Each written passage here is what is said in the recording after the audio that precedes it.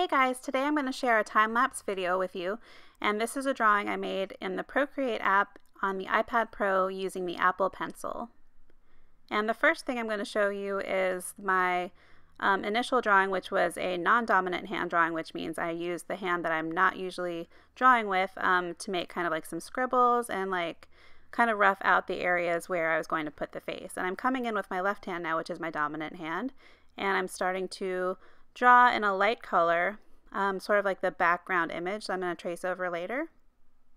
And I really like Procreate because you can work in layers. So you can start light and then add some darker marks over it.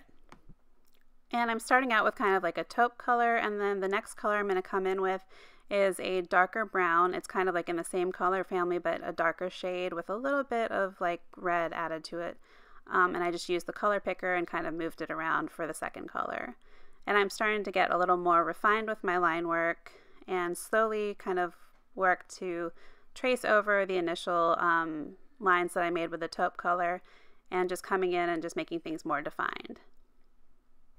And for these first two layers, I am using just the technical pencil under the drawing section on Procreate. I really like the technical pencil. I've made a couple different versions of it on there where I come in with thicker line work. And right now I'm using the shale brush under calligraphy on the Procreate app.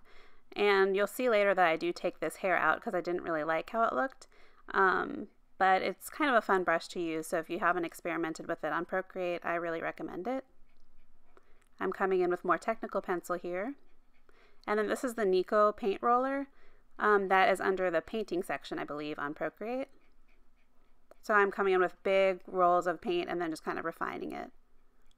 I kind of did a lot of looking back and forth between the layers and seeing if I wanted her hair to look dark brown with a shale brush or just keep it kind of taupe and use the technical pencil. And I decided to stick with the technical pencil and add a little bit more definition to the hair and a little bit more structure. So I'm coming in now and trying to do that. But I'm pretty happy with how this drawing turned out. I'm still kind of learning on Procreate and it's still kind of new to me, so it is a little bit more of a slippery surface to work on versus paper. I do have like a matte screen protector, which really helps because when I first got the iPad, my pen was sliding all over the place and I wasn't comfortable with it at all. But with the matte screen protector, I'm able to get better line work. So that's it for today's drawing. I hope you enjoyed it. Please leave a comment down below. Let me know what type of work you'd like to see in the future. And if you enjoyed the video, please don't forget to like it and please subscribe. Have a great day. Bye.